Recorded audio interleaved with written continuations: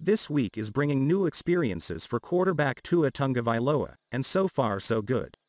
The Miami Dolphins starter described his thoughts after the first of two joint practices with the Chicago Bears on Wednesday, both in terms of the benefits from those workouts as well as looking ahead to his first NFL preseason game Saturday at Soldier Field. "Well, it's a first," Tua said in a corner of the Walter Payton Center, the Bears' inside practice facility at Halas Hall. "This is my first joint practice. The rookie class last year, this is a lot of our first joint practices.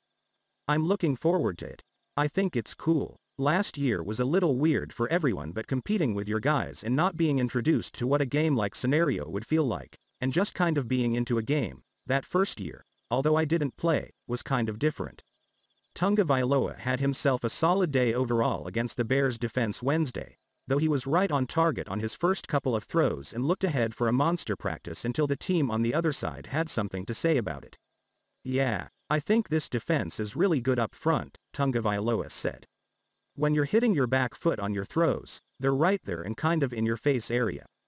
But that forces us, as quarterbacks, to kind of move the way we need to, and it simulates game-like pocket presence for us.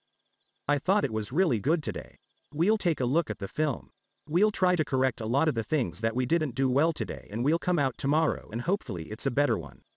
Tua spread the ball around to his receivers Wednesday, with Mac Hollins, Jakeem Grant and former Alabama teammate Jalen Waddle all getting their shots downfield. There were no touchdown passes, outside of passing drills without linemen that began near the end zone, and Tua was not intercepted. It was, all in all, another good step in his development as he heads toward his second regular season. "I think today felt like a first-day type of practice," Tua said. "It's a new environment, new guys, new faces.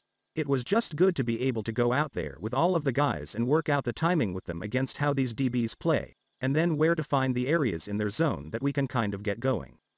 Tua took advantage of the joint practice to meet Bears rookie quarterback Justin Fields, who like himself was a first-round pick with high expectations. At this point, Tua obviously is further ahead because of his NFL experience. Tua was asked Wednesday just how much further ahead he is than at this time last year. "Big picture question," Tua said with a smile. "I think it's hard to look at the big picture when you're just dialed in on what we've got to do to accomplish what we want right now. So for me, it's really just going back to the film room, going back to the drawing board and kind of sitting down with our coaches, sitting down with the offense and the team and kind of talking through what we saw today and kind of get better from there so tomorrow is a lot smoother and we're dialed in a lot more tomorrow."